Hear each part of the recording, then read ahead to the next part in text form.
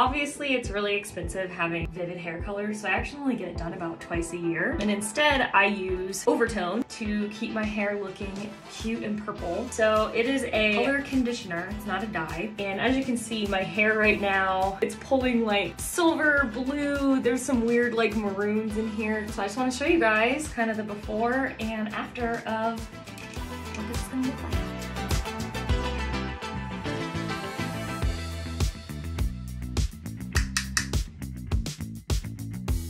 Now you can see my hair is mostly dry.